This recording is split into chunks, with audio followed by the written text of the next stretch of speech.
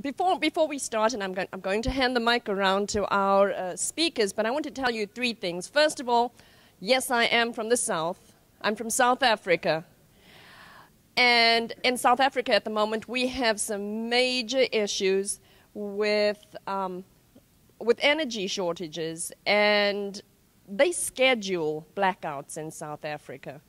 They give you a heads up, and I get pictures from my family all the time of their children doing homework by candlelight and by flashlight. And if we don't get our policies right here, we're going to be in that situation. The second thing I want to say is that we have had an incredible turnaround in this country. Just a short years ago in Georgia, I remember we were trying to expand Elba Island so that we could get more liquid natural gas coming in from Trinidad. Today we're trying to get the federal government to allow us to export more, thanks to fracking. And the third thing I want to say is that a few weeks ago, the Environmental Protection Agency was in Atlanta doing field hearings on the Clean Power Plan. And it was a clear indication of how the other side is willing to play the game. There were sign-ups beforehand. You got 5 minutes to speak and give your viewpoint. And I went and I represented the Georgia Public Policy Foundation. And when I got there, the entire schedule had been filled by environmental activists. Every 5-minute segment had been filled, and none of them bothered to actually turn up. And that, in my opinion, was entirely deliberate to shut out any kind of other voices of reason out there. So when you think that the other side is playing fair, no, they're not. And so I'm going to hand the microphone around. We have some very talented speakers and experts here, and I want to pass it on so that you can hear. Their bios are in the program.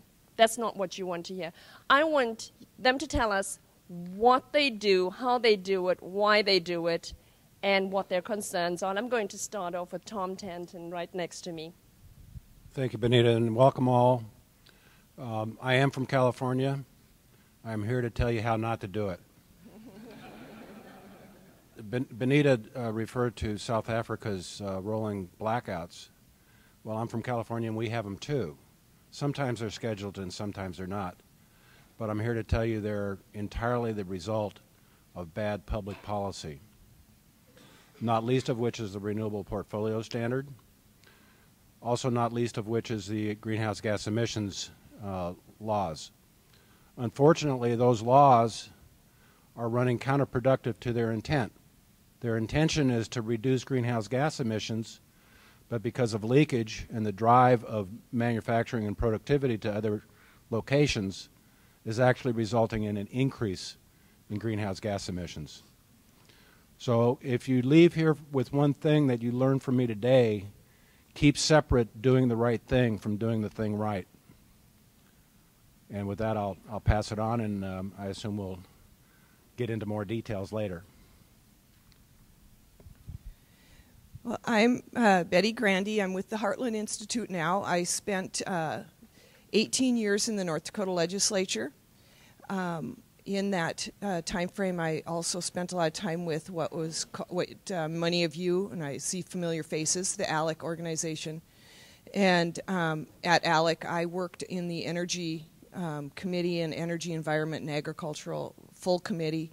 And in my last couple of years there, I worked as the chair for the public sector and stuff. And so with that, I had built quite a relationship with Heartland. And so when I retired from the legislature, and for those of you still serving, there is life after the legislature. There is a recovery period that you will have to go through. And you can move on to many, many things. But with that, I'm hoping that I'm bringing my background knowledge of energy and environment issues to Heartland. And with that, my focus is North Dakota is known for energy. We have we deal with a lot of coal, natural gas, oil. We have wind. We have some solar that's coming on. We've got hydro. The only thing we haven't managed to get yet is nuclear, and I still want a little baby nuclear plant just to say I have one in North Dakota.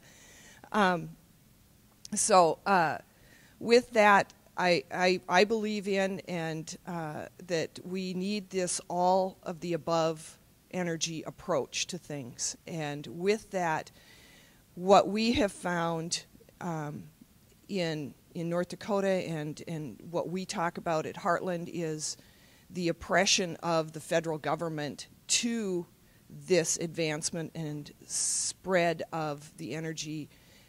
It's a national security issue.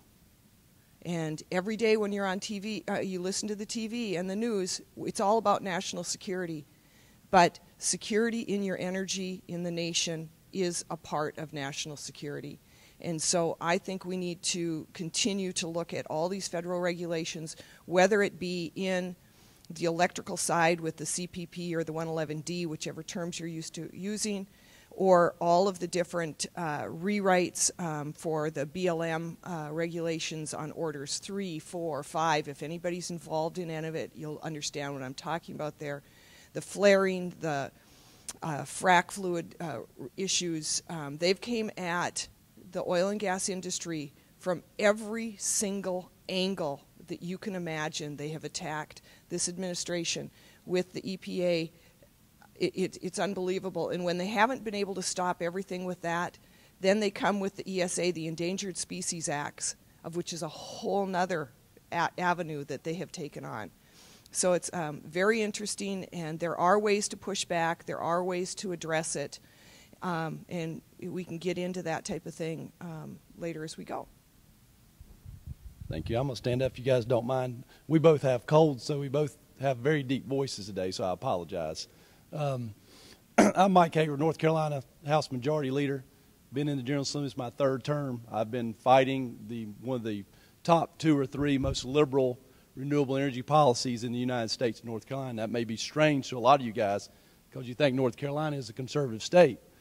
But what you don't know is in 2010, the Republicans took control of both houses after what I call 140 years of communist control. So that's what we've been dealing with. In 2007, we got one of the most liberal renewable energy portfolio standards in the United States. We actually have a mandate to increase to 2021, 12.5% of our total energy has to come from the prescriptive renewable energy pieces, wind, solar, biomass, those things. Doesn't include nuclear, doesn't include hydro. That ought to make you pause a little bit. 80% of our property taxes for a solar farm are abated. They don't have to pay it. Somebody else absorbs that cost. We have a 35% tax credit that we finally got to sunset this year after 5 years of fighting about it. More than the federal government has. They have a 30% tax credit. In addition to that, our Utilities Commission decided to say, well, on qualifying facilities, we don't have to have a standard contract unless you're above 100 kilowatts. Usually it's 5 megawatts. So that's one of the most liberal policies we have. So we have seen an expansion and explosion, I would say, of renewable facilities in North Carolina. We have spent since 2010 about $300 million on a tax credit. By the time the tax credit's over with, it's a 7% tax credit for 5 years. By the time it's over with, we'll have spent close to $1 billion of taxpayer money. Our taxpayers have to fund additional. And what happens with that tax credit is it can move to Bank of America and Duke Energy and all these other places, and they can offset 50% of their total state tax burden using this tax credit. So it will cost us, when we get finished, about $1 billion since 2010. The total cost is you'll never know because these policies are so inflationary. I use the example, there's 3 or 4, y'all raise your hand if you're a North Carolina legislator here. I got 2 in the back, 1 here. I even have a senator here, but I'll speak slower for him. He used to be in the House, so I can give him a hard time about that. We have a product made in Winston-Salem, North Carolina, in Forsyth County. It's called Texas Pete hot sauce. I use that as an example all the time. What a lot of folks don't realize is these portfolios are so inflationary to every product made in your state. If you take that example of Texas Pete, when they make that bottle, it has a reps rider on it for that factory. But in addition, what a lot of folks don't realize is you have every city, county, and state building also has a rep rider. So that manufacturer's taxes are higher. So they get hit double. Then it goes to a distributor. Their energy cost is higher and their tax is higher, so it gets hit again. Then it goes to a grocery store for the consumer to get it. It gets hit again because that grocery store, the energy bills are higher and their taxes are higher. So when people tell you that it's just a few cents on the power bill in North Carolina, it's not that. It's inflationary. It drives all products up and makes our state uncompetitive with other states. And I apologize, I'm losing my voice a little bit. It's almost a reverse Robin Hood methodology. It hurts the poor more than it hurts anybody. Imagine the poorest folks in your districts and where you live. They have to pay more for their power bill, so a bigger part of their income goes to paying their power bill. And they probably live in houses that are not as insulated as some of the other houses, so they pay more on their power bill. Then they go to the store and they pay more as their disposable income for the products they buy in the state they live in. So it disproportionately hurts those more. Now, we've been doing this since 2007, and I tell every renewable energy company that comes in my office that if you've been on a government subsidy for 8 years, you're not a business, you're a charity. And that's the way we're going to start handling it from now on. So you kind of know this is unfiltered. My caucus director down here is about to, she's recording all this, so she's going to tell me what I shouldn't have said. So, but I figure I'm out of state, so I should be able to say what I want, right? So I look forward to the questions. Thank you. I think the first question I want to pose is to Tom, because I know that you focus a lot on how technology can advance energy issues. Would you talk a little about that to us, about what exactly it is that, how you think technology can benefit the energy arena? I think the examples are far and wide. One of the issues of hydrofracturing in the West has been the issue of water.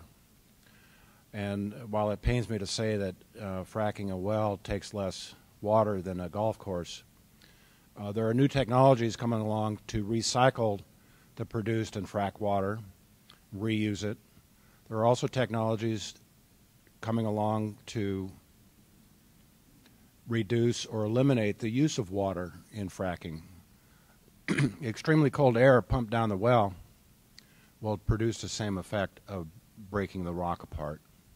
So if we can send down chilled air, we can reduce the water consumption. Now, water consumption may not be as important in other areas. California is hopefully coming out of a 5-year drought, and the issue of water consumption will disappear. More importantly, energy is a critical infrastructure. And as other critical infrastructures like telecommunications and banking and finance and transportation and water delivery and water sanitation and everything else, we often hear about the Internet of Things. Well, all of these infrastructures are intimately interconnected. They're all dependent on and dependent upon each of the other infrastructures. Imagine you get out here to Nashville Airport and the Internet goes down. Well, guess what? Nobody knows where the planes are, nobody knows where the passengers are, and all hell breaks loose. My firm is called T Squared and Associates, and many people tend to think it's my initials. It's not. It's for trust and technology. We continually find new technologies. New technologies are developed primarily by free market entrepreneurs that break open opportunities for the U.S. and individual states to thrive and produce new opportunities. Hydrofracturing is a perfect example. While it's been around for a long time, it was really the technology of horizontal drilling that brought it to the forefront. And either this year or next year, we're going to become the #1 global producer of oil and natural gas.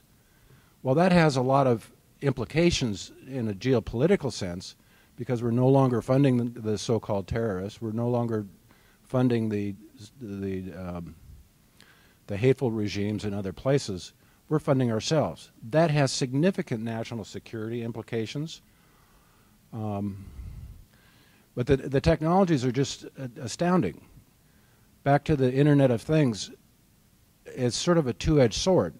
It's nice to know that my refrigerator can tell Westinghouse that it needs a new compressor or whatever without me having to intervene and avoid the husband syndrome. But it also opens up a risk. That refrigerator may be used as a hacking entry point. Reminds me of a little experiment we did back about a decade and a half ago under a project I did with the Department of Defense, looking at the vulnerabilities of electric grids. And we sent a gentleman with a then state-of-the-art cell phone, which by today's standards is archaic, and he was able to hack into the New York State Independent System Operator. And had he been nefarious, could have shut down not only New York, but most of the Eastern interconnection. So we need to look at security from two perspectives. One is the good side, and one is the bad side. But the technologies are just amazing what their capabilities are. But they never lose sight of the third where. And the third where combines with hardware and software and our own wetware. Trying to automate everything is just a fool's paradise. So I hope that gives you a little bit of a 30,000-foot view. But inevitably, programs put in place by government impede technological innovation. They do not encourage technological innovation.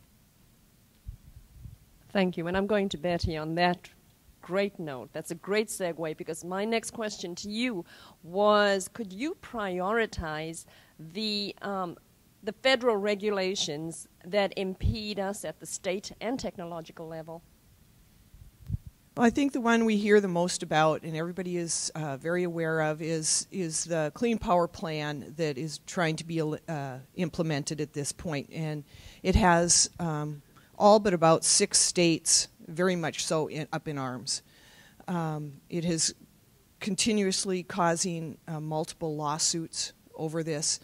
And one of the things that what is not understood, I think, on the micro level is that when you compare the amount of gigawatts that have to come offline with these coal plants that will eventually have to be shut down if this comes into full implementation, there will be 60 million homes that will be in this blackout, brownout area, and we're talking about homes with elderly in it that will no longer have that necessary power for cooling and heating and just keeping food at a safe temperature, the bare necessities.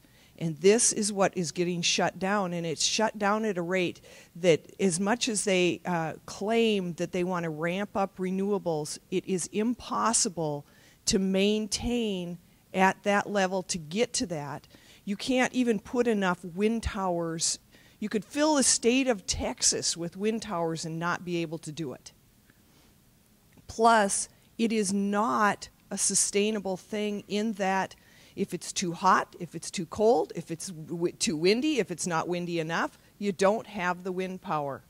The same with solar. If you're going to tell me that in North Dakota in December during a blizzard I'm going to stay warm off my solar panels, you have no idea what you're talking about. And I see my North Dakota, South Dakota people are there chuckling because they understand what I'm saying. North Dakota went through a lawsuit with Minnesota on this. Minnesota tried to force renewables onto the grid. And we won that lawsuit because of the mandates that they were trying to force on this, for this issue. And when you get to that point, Wyoming is having this same type of issue in their power stuff. And with that, I mean, understanding, you know what, maybe we shut off our dirty coal, as they call it, at the border, and let's see how long Minnesota wants to stick with renewables.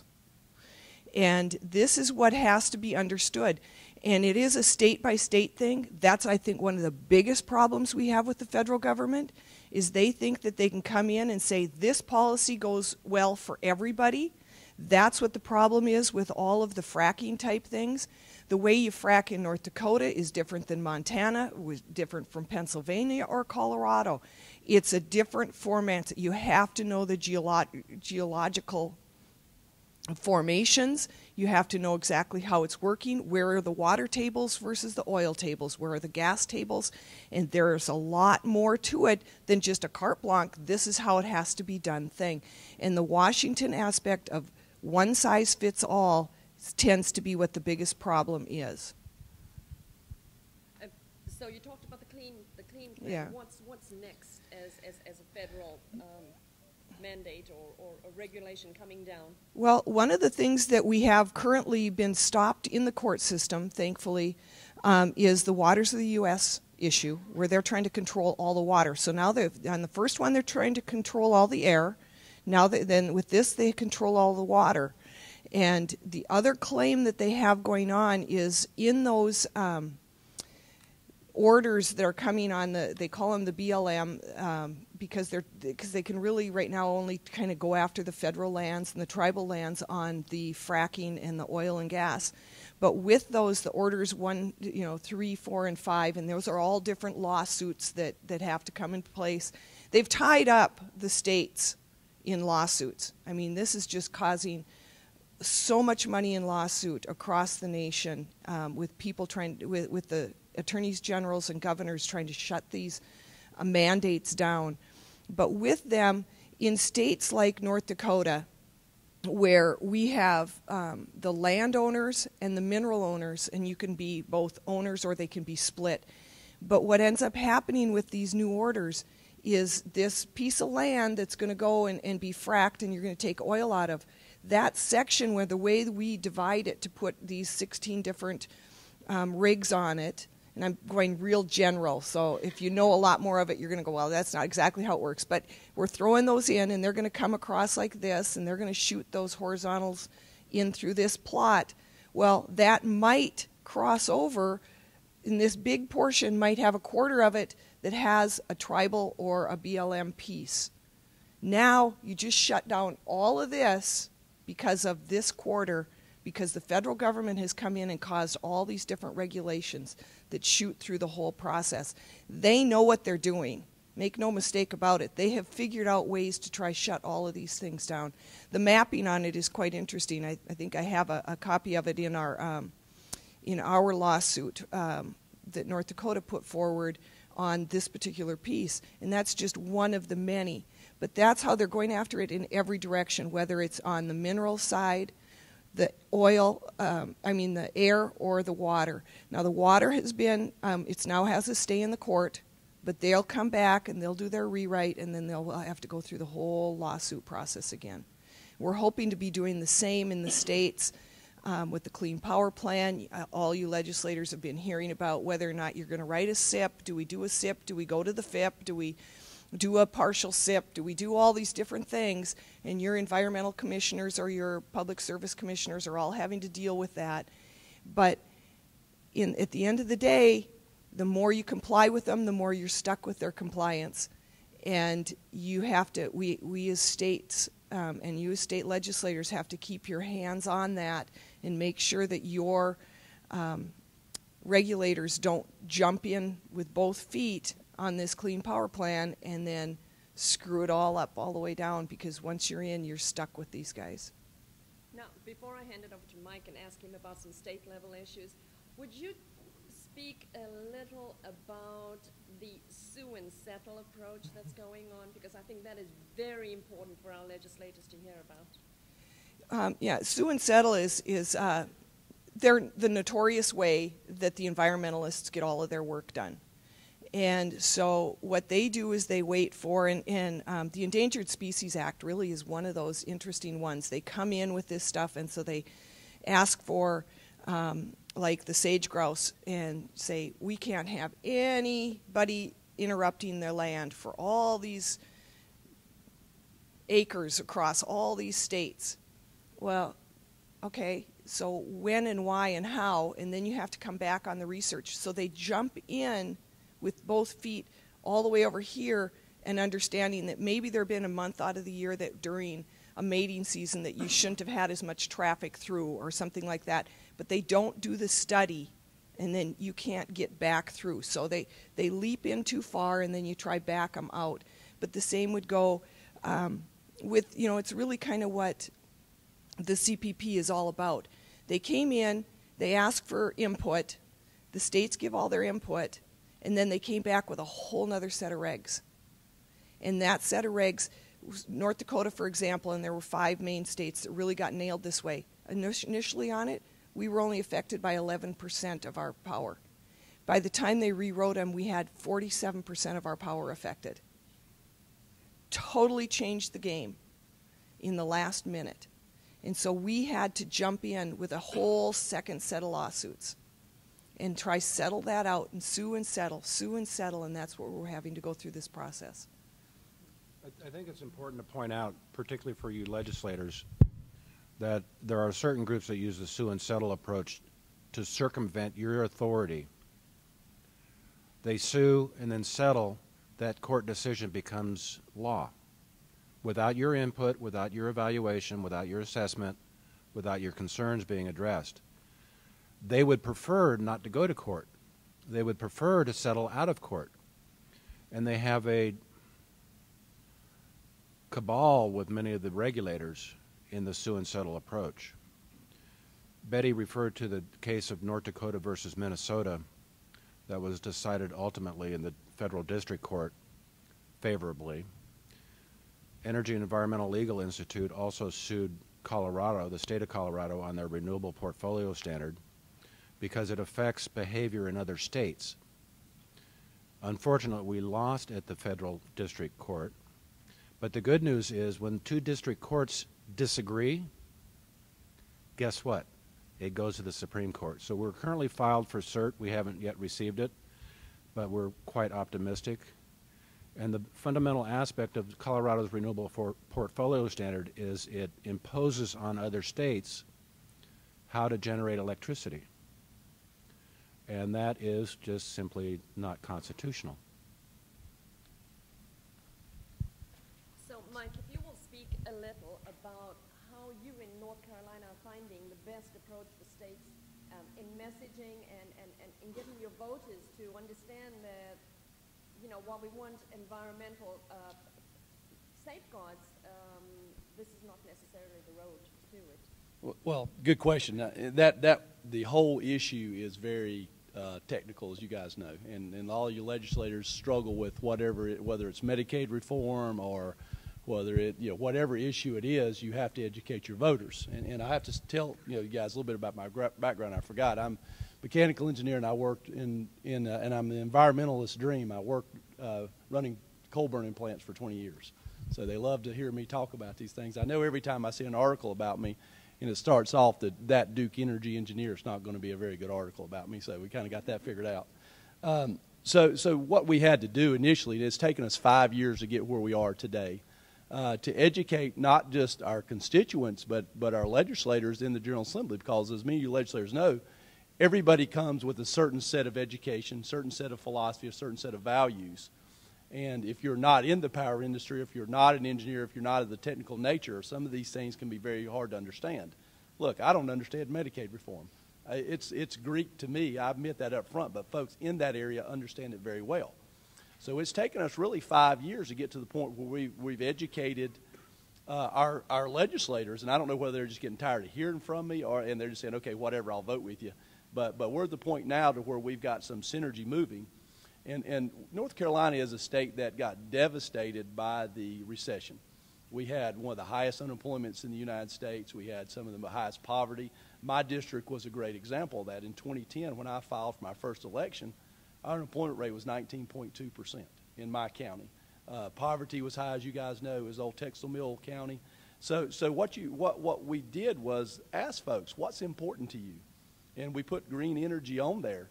What it came back to saying is, listen, I want to be able to live. I want to be able to pay my mortgage. I want to be able to pay my power bill. I want to be able to take my family out to eat one time a week. I don't need my power bills going up. I don't need products on the shelves going up because I can't afford it. Our goal in North Carolina as a legislature is to raise the economic opportunities for our families and to raise the educational opportunities up for our families. We can't do that if we're employing an inflationary strategy that if they do earn money, it pulls more out of their pocket. We can't do that. So that's kind of the way we looked at it. How do we heal the economy?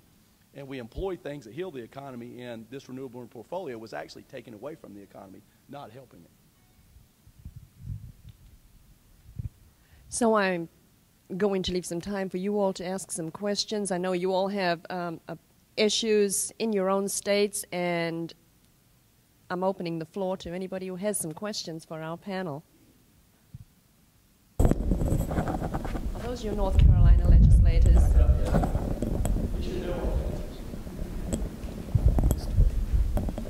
I think this is going to work, so try and speak into this little part of it. Thank you. I'm not a legislator, but I am the director of a group called the Madison Coalition, which believes that legislators are the key to solving this regulatory problem. And I'd be interested in the thoughts of the panel on the strategy that has now been endorsed by 15 state legislative chambers, General Counsel, the Republican National Committee, the American Farm Bureau, business leaders around the country, for passing resolutions in state legislative chambers urging Congress to support the Regulation Freedom Amendment, which would require that Congress approve major new federal regulations. And the idea is just in the same way that states were able to persuade Congress to propose the Bill of Rights. If 2/3 of the states say to Congress, here's what we want you to do, Congress is likely to do it because they don't want the states doing it themselves. I think that's a necessary but not sufficient move. Congress is kind of an unusual beast. They will listen to the state legislators, state legislation, but often go off on their own quest. I think it's important to keep in mind that legislation itself is often a slow-moving process, and as ironic as it seems, sometimes the best solution is in the courts. We do have a 3-branch government with oversight and cross-checks. I think passing resolutions like that is an excellent idea. I don't want to take away from it, but I don't want to put all the eggs in that one basket. And besides, California can dominate anyway and foul up everything. Thank you. You know, I agree with you. So, and I've been approached by that within the last couple of weeks, last couple of months, you know.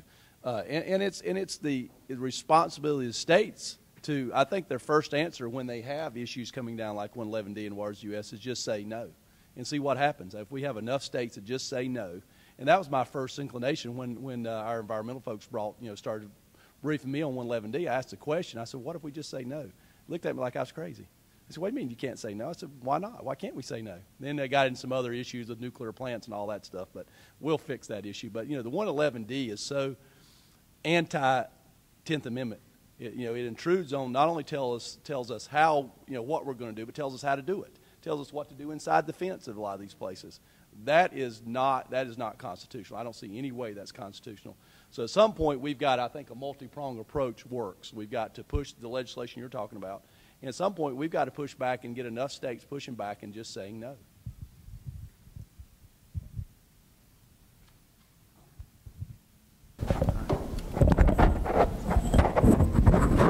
Good morning. I'm Burt Jones from North Carolina. Mike Hager did not tell me to ask a question, but I just wanted to talk a little bit about hydraulic fracturing and messaging. We do operate in a political environment, and I think those of us that have really looked at the facts that are out there and the history, have a pretty good understanding to some degree. There's a lot of science there. But what about the typical, I'll say typical at times, voter that tends to look more at emotional arguments versus the facts, that maybe not be very well informed or somewhat misinformed? How would you respond as far as a good way to message I'm in a rural North Carolina district similar to Mike, one that is pretty dramatically impacted by our decisions on hydraulic fracturing. And we are being bombarded with a lot of emotional argument from the opposite side that is not necessarily grounded in fact, but people sometimes are not paying close enough attention to really look at the science and the history and the facts. So I guess I'm just asking you maybe for a little bit of good, simple messaging that you might recommend on the subject. I do think that it's the economic opportunity message is incredible. As a great supporter of your local casinos, I have driven that road and seen the poverty along the road to the casino, and yet there are those fracking signs, and people just don't see they don't see the connection between the opportunity in fracking and the opportunity for jobs and economic advancement in that area. So instead of bombarding them, I think with the science of the issue, I think you start speaking to them, as to how responsible it is being done, and how much economic opportunity there is in the area. I think it resonates, but let me pass that on. I think there's a couple messages that can be used, and they basically simplify the science to the general audience. One is hydrofracturing is not a technology in itself. It's coupled with horizontal drilling. And horizontal drilling replaces 30 or 40 or 50 well pads with one, because you can reach out quite expansively. The second is the United States hydrofracturing renaissance has allowed for the reduction in greenhouse gases 10 of the last 12 years. Because of the production of natural gas, particularly in the power sector, our emissions are down compared to 1990. That's a tremendous environmental benefit, in addition to the economic benefits. So I think if we message with the environmental benefits, it eliminates what is often used by the environmentalists. Well, it's the economy versus the environment. It's not. Hydrofracturing enables both. Well, I think, sorry, my voice is just really going to get worse and worse here. We are in North Dakota ran across a few of these issues, and North Dakota Petroleum Council, backed with some other groups, started putting forth more of that positive message you're talking about it in the environmental side of what it looks like, spending time in advertisement on jobs, family, and economic growth, putting people back to work, putting it into that national security aspects of things. And I think that positive message does start to resonate. I think what's important a lot with what Tom said is the switch over from coal-fired manufacturing to the nat gas manufacturing has allowed for some areas of the United States to actually bring jobs back into those areas because of the steel and everything else that's needed for the oil and gas industry. So it becomes a cycle that comes through. So it benefits not just the areas where there is the nat gas or the crude, but in all aspects, and it's that secondary stuff that is very beneficial to the entire nation. And Representative Jones and I have had this discussion. He comes from a very similar district than I, except for his district could be ground zero in our natural gas play. We don't have a big natural gas play, but it's high value as far as wet gas. So we could see some drilling here in the next little while. And I think Representative Jones struggles the same way I do. I mean, he wants to develop the economic stability of his district, but he wants to keep it safe. And I think that's the key there. We've got to get the message out, and better get the message out about how safe the process is now. All someone has to say on TV is these Republicans wanted to dirty your water. 30-second message. But it takes another 10 minutes to explain why that's not true. And that's the problem we have. But I think the economic issues, making sure we drive those out in areas like you and I have, Representative Jones, how they will benefit, how it'll make life better for everybody, how we're actually reducing greenhouse gases. I mean, on the it's the same thing on the solar side. You watch commercials for, I think it's NRG Solar, Home Solar. They show Las Vegas, and their point was we light up the Las Vegas Strip, and they show it at night. And I had to pause for a minute and say, now, how in the world are they doing that? And that's what you have to counteract with the gas folks or with the solar folks or any of them. It's just misinformation. We just have to be better about drilling it down to the basic facts, talking about the economic value, and talking about what, the good quality of life issues. Everybody in this room has constituents that are legislators that say that, 75 to 80% of your folks saying, yeah, green energy is a great thing. And then you look at the hierarchy of things on how important it is. Well, can I pay my mortgage this month? Well, that's pretty important. Can I pay my power bill? Can I pay my car payment? Can I take my kids out to eat this month? Are they going to a safe school? And somewhere down the wire you get to, yeah, green energy is pretty good stuff. And I think that's really what we're talking about, drive the economic issues that are more their top 10 issues. I think if every one of you go back to your utilities in your state and you ask them if you have a green energy surcharge, and most of the time the environmental activists have actually asked for that, and ask them exactly how many people are willing to actually pay that once it's offered. There's a huge a disconnect there too. So these are the kinds of things that you can use as your message too, that while environmental activists are perfectly willing to ask for these things, they don't support it once it's there. The same with the solar options. Once they find out exactly how much it costs, it's suddenly not as attractive as it used to be. Let me ask, how many of you in the room are actually from coal states? Wow, you have an uphill battle. Especially with jobs in the economy, in your states. But anyway, back to the questions. I think there's one other aspect to the question about messaging. In addition to the cost of things like the Renewable Portfolio Standard, what are they actually achieving? Are you getting any progress towards the goal for which they were adopted? And invariably, the answer is no. RPS is a classic example. What has benefited primarily from the RPS? Wind technologies.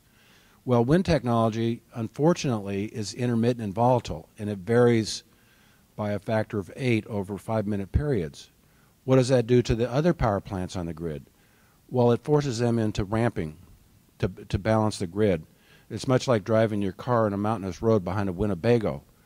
You lose all your efficiency when you operate that way. And as a result, these other power plants are burning more fuel, emitting more environmental pollutants, emitting more greenhouse gases than they would have without the wind. So why are we paying extra for the wind if it's not delivering any social goals? He's exactly right. Like I said, I ran power plants for 20 years. When you're ramping a power plant or it's sitting at the bottom trying to catch load for a solar or wind farm, you're producing more pollutants per megawatt produced than you are if you just set it up on the top and let it go. Exactly right. And you talk about the message. The message is this. You talk about wind or especially solar because it takes up so much acreage. It's taken up in North Carolina, a lot of our farmland already. Originally it was supposed to be put on marginal land. Now it's put on a lot of land that grows crops now, grows sweet potatoes. North Carolina's the #1 or 2 producer of sweet potatoes. Well, we're taking up crops on that. And so I went to California on a seminar a couple months ago, and on the way back I said, well, let me take an example. Apple data centers in North Carolina. It's in Lenore, North Carolina, and they just built a 20 megawatt, 100-acre solar farm. So my point was, let's see how many tons of CO2 will that solar farm pull out of the air in its 20-year life. And I assumed it replaced a gas plant. No nuclear, which would have been 0, no coal, which would have been a. So I took the middle road. And I figured out the cost per ton of CO2 removed for that 20 years. And it was about $150 a ton of CO2 removed for the 20-year time. Then I assumed that we planted white pines there, just planted trees. What would it come up with? Trees pull in CO2. Calculate the same thing over a 50-year life of a tree. It costs you about $4 a ton of CO2 removed. So you've got trees or solar panels, and you actually get a better efficiency and a better cost by planting trees. Next question. Yeah. Hi, I'm Isaac Latterell, representative from South Dakota, and you guys had mentioned hydraulic fracturing, and my question was kind of more of a educational one, I guess, for myself and maybe others. In Oklahoma, we've heard a lot about the earthquakes, but I think people most of the time pay probably less attention to the underlying details and the facts than even I do. And my concern was that there would be efforts to really start to more closely tie the earthquakes to the fracturing. And I was wondering if you've looked into that and how you would respond to such a news item, or what's the real story with the correlation they've found in Oklahoma or the non-correlation. The important thing to keep in mind is the earthquake phenomenon in Oklahoma is not due to fracturing, it's due to reinjection. And there's two solutions to that. One is reduce the amount of reinjection, and two is be smarter about where you reinject. California is fortunate in knowing where all the seismic faults are. Oklahoma, without much history of earthquakes, has mapped their seismic faults less so. Mapping seismic faults is not new science. Avoiding seismic faults is not new science. If you're going to reinject away from them, monitor it closely, and if something starts to reveal itself, stop reinjecting in that well.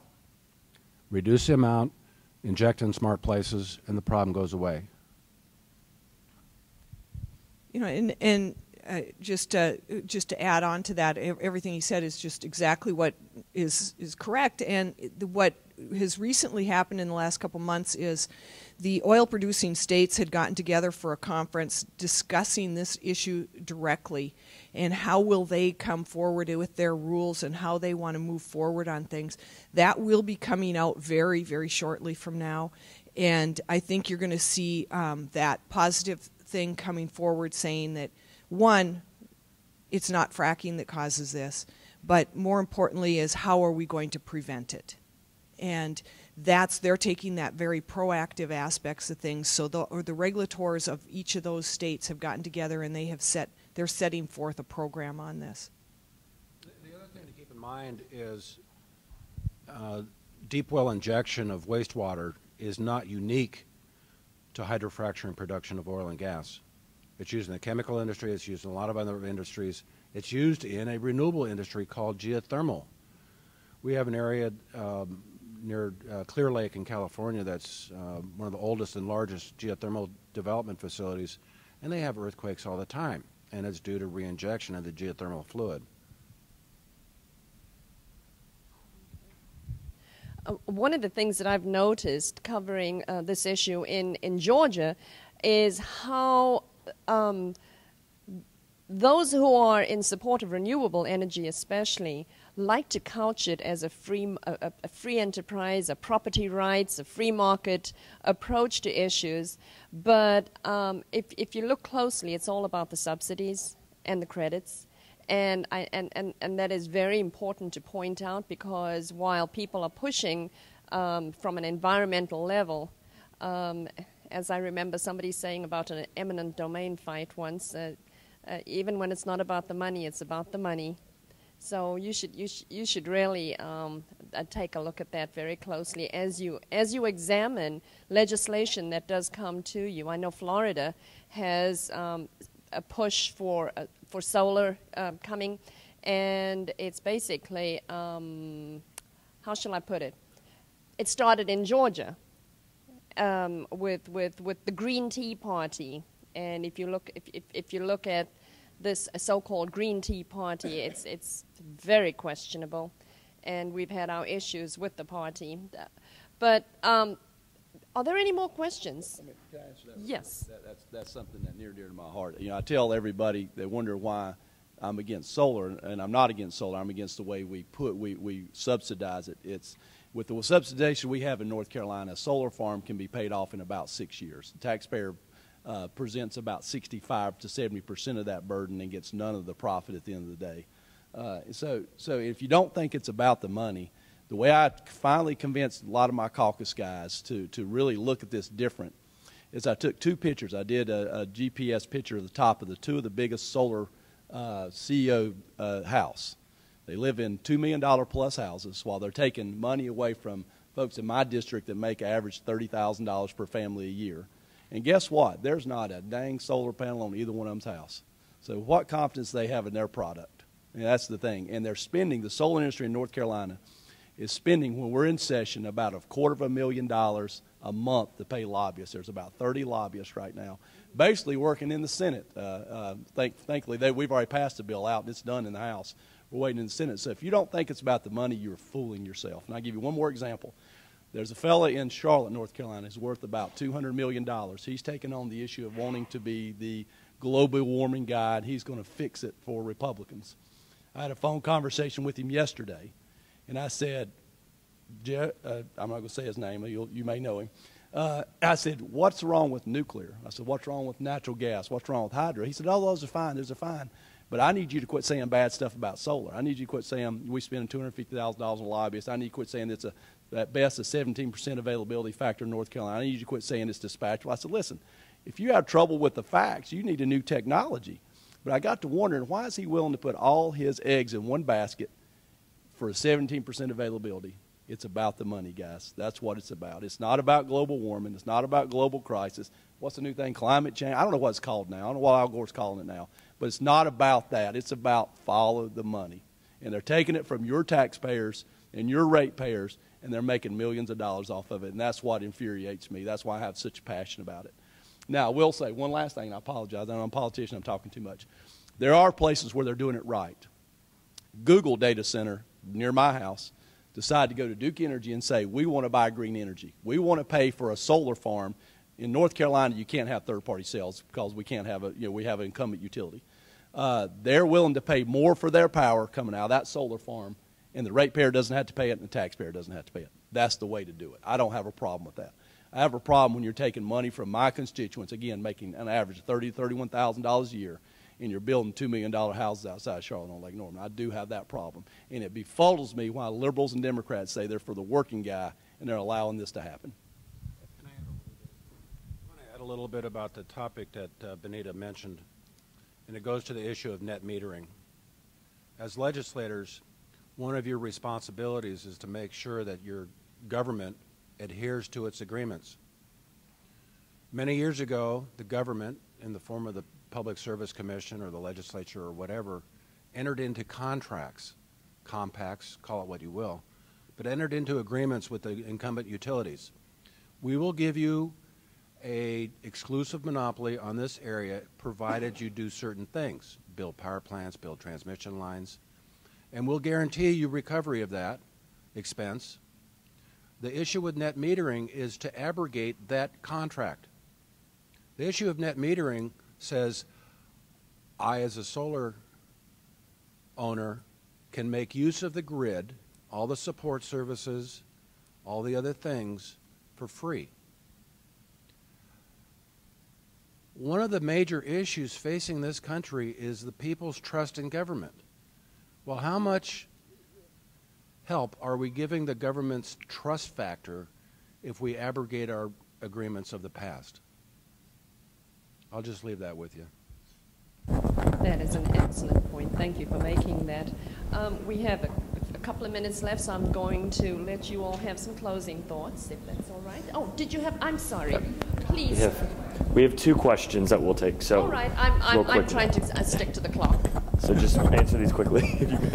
All right, I'll try to be fast, and this may be more just something to think about. It. You guys may not have a response right now, but I guess yesterday AEP, American Electric Power, had made a very public statement saying they're pulling out of ALEC. And the reason why they're doing so is they want to start working with the states to implement EPA's Clean Power Plan. And, you know, I think about that, and, you know, a lot of us, if you have a AEP in your state, you probably have contacts with people, and it seems like it's something that we should be able to have an effect on AEP to maybe change at least their public position, for them to take that and say that they're going to come out and support the Clean Power Plan and push for states to do that. You know, I don't know if that's something we'd want to address and actually try to push back on, and I think that's something Heartland may be able to take the lead on. It'd be harder for ALEC to do that, I think. Especially when most of the states are, in fact, opposing the Clean Power Plan legally.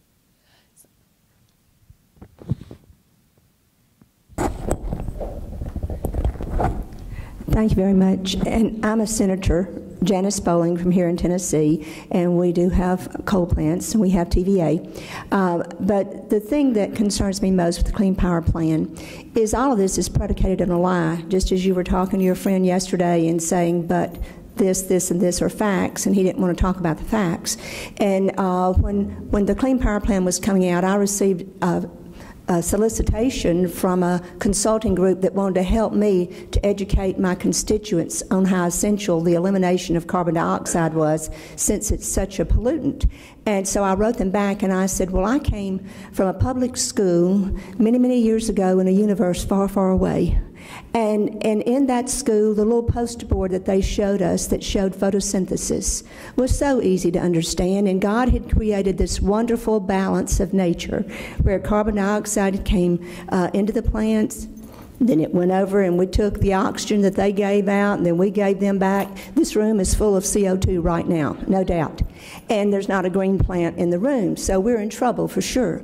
But I wrote them back and I said, when you can tell me when carbon dioxide, a product of respiration, an essential component of photosynthesis, became a pollutant, and under what circumstances, then I'll discuss how we can educate my constituents. Well, they sent back and they said, well, actually, the only time it's really dangerous is when it's in a very tightly contained environment. And I said, yes, and that's why I've told my children never to put a plastic bag over your head and do not get in abandoned refrigerators, because it's not the presence of carbon dioxide, it's the depletion of oxygen at that point. And so the whole thing is, it's hard to even talk about it and act as though there's any substance to it. But instead, one of the things that I appreciate most from Heartland that I received, I ordered over 100 of them and have passed them out at the Tennessee General Assembly, is the booklet by Dr. J. Lair on eliminating the EPA. And so we're talking about shooting at symptoms here, and I suggest that we as an organization or as a group look at his Committee of the 50 to go about destroying the foundation of this Ending Productive Activity in America organization that, and I'll read for those that have never seen it, just one little paragraph very quickly. Beginning around 1981, liberal activist groups recognized EPA could be used to advance their political agenda by regulating virtually all human activities, regardless of their impact on the environment. Politicians recognized they could win votes by posing as protectors of the public health and wildlife. Industry saw a way to use regulations to handicap competitors or to help themselves to public subsidies, which we've talked about today. Since that time, since 1981, not a single environmental law or regulation has been passed that benefited either the environment or society. And EPA, the cost of the regulatory compliance is half of a $2 trillion regulatory cost to businesses in America. So just to speed this up, as we talk about these little components of all this absurdity, the monster, the 800-pound gorilla, is the EPA itself. And now we have the ability to create a Committee of the 50 so that you have local control, local responsibility, local issues that need to be regulated at the local level. And in Tennessee, I wrote a letter asking our state to join in the lawsuits against the Clean Power Plan. And we have not joined in yet. And I've been told because EPA cut a deal with TVA that they would give us some credits for a new nuclear reactor that's going on Watts Bar 2. And I said, they asked me, don't you understand why we need to get those credits? And I said, only if I hold my nose and don't throw up. That is the most egregious reason of all to comply with something that we know is junk science at the possible exploitation of our neighbors by selling some of the units to them is deplorable. It's not what Tennessee's about. And I'm meeting with our Attorney General next week and our Environment Conservation Commissioner to say as much. But what can we do? How can we go about to really start the talk about eliminating a bogus, rogue agency? Well, Representative Jones, I think this is the lady we need to come explain all the stuff to our constituents. She puts it very well. Thank you for that. I mean, I like that issue, and that's really the detail we need to put it into, so I appreciate that. Let me answer a little question about AEP real quick also, because, again, I'm 20-year Duke Energy, and AEP, like Duke Energy, are very smart people. They will not do anything that doesn't make them a profit or a bottom line, so don't get it wrong. I mean, I'll talk the same thing about them as I do the environmentalists. They're in the business not to make electricity. They're in the business to make a profit for their shareholders. So AEP is doing that for a reason. They're not doing it out of the kindness of their heart, I wouldn't suspect. Duke wouldn't do it out of the kindness of their heart. They're doing it because they see a niche there that they can fill, and it fulfills their portfolio in some way, and it helps their profits in some way. So, you know, I wanted to say that before we got out of there, because I see that with Duke Energy also. And, you know, and I'm close with Duke, but I also see their warts and see everything else about them too. I think your issue is one that we've got to elevate up. We as legislatures need to elevate that up to our senators and to our representatives to do that. And, you know, there's a little thing called election coming up here that we need to fix an issue in the White House also to fix that. That'll help that issue greatly. Well, I want to just take a moment and thank you for coming to this event. Heartland really appreciates your involvement in any way we can help you in any areas. As you go through the rest of the day, you're going to touch on a lot of other topics. Please stay in touch with Heartland on that, and if you have direct questions for me, certainly you can reach me through Heartland also. Thanks. I have a hard time following this act. If I've left you with anything, keep the difference between doing the right thing and doing the thing right. Make sure that the goals behind any legislation are achieved. Kill the cronies.